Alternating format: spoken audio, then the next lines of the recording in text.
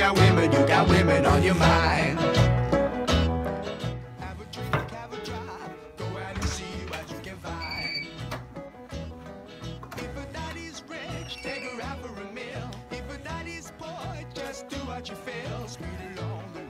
You go down or return to 25.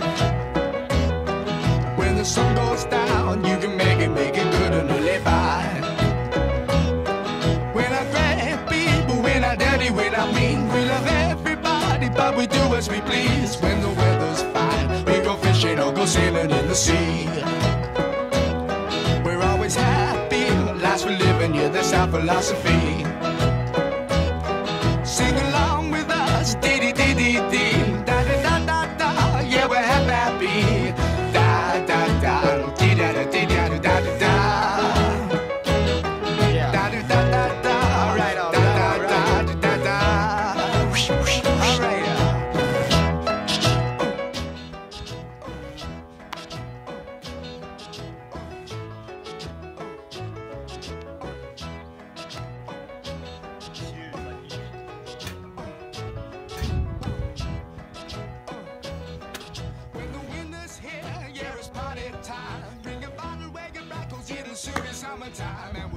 Who's up? Me.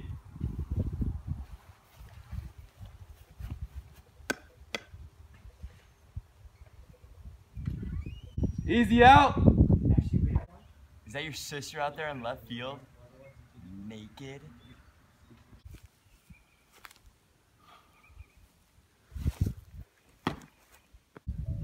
Bend your knees and keep your head down. You got it.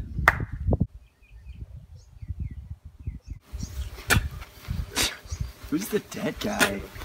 Kirk, is that your grandpa? What do you know about baseball, old man? What do I know about baseball? Heck, I invented baseball. Abner Doubleday at your service. I played before this fancy foolery you whippersnappers call baseball. Now listen to me and watch what happens.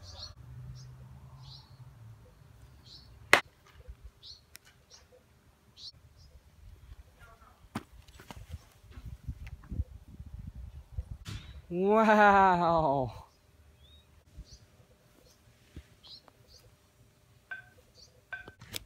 What the heck? Danger. Who is this guy?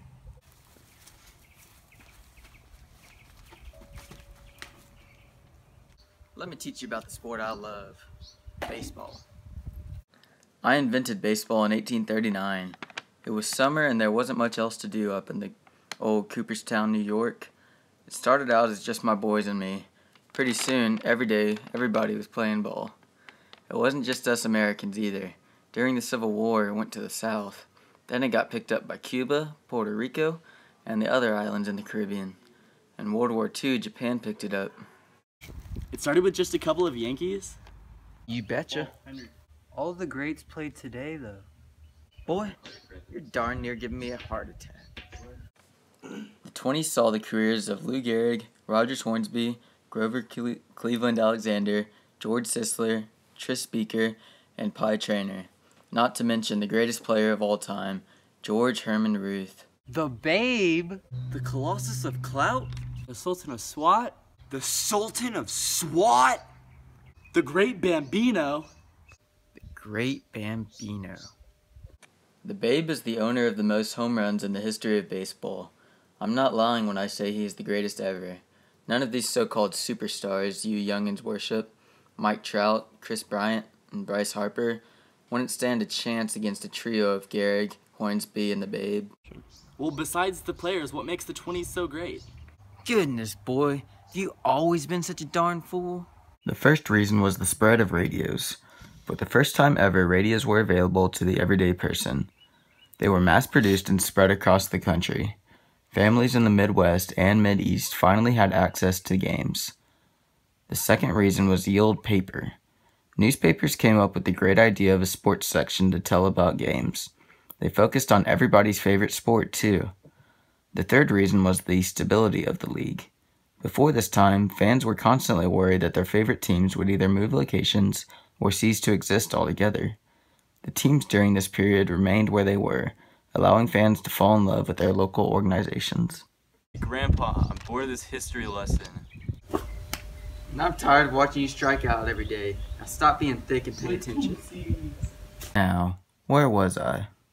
Reason 4. Yes, reason number 4, corks. Back before the 20s, the center of the ball was made of a wound center. This made hitting harder than wrestling an oiled pig in the mud on a hot summer day. During the 20s, they introduced a new and improved ball with a cork center. This caused the focus of the game to shift to hitting over pitching and defense. About the same time, the Negro Leagues were established. The MLB still wasn't allowing African Americans to play, so there were leagues created to allow them to play. It was created by a man by the name of Rube Foster, and featured some of the greatest talents baseball has ever seen.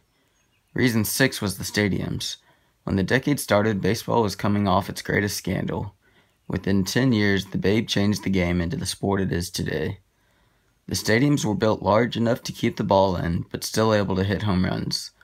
All of the parks besides Wrigley and Fenway are gone, but they lasted longer than any before them. So pretty much baseball in the 20s was a turning point for the game. It's about time you kids caught on. Time to play some ball. Let's go get some pop instead. If a daddy's rich, take her out in the mill. If a daddy's poor, just do what you will. Speed it on the lane.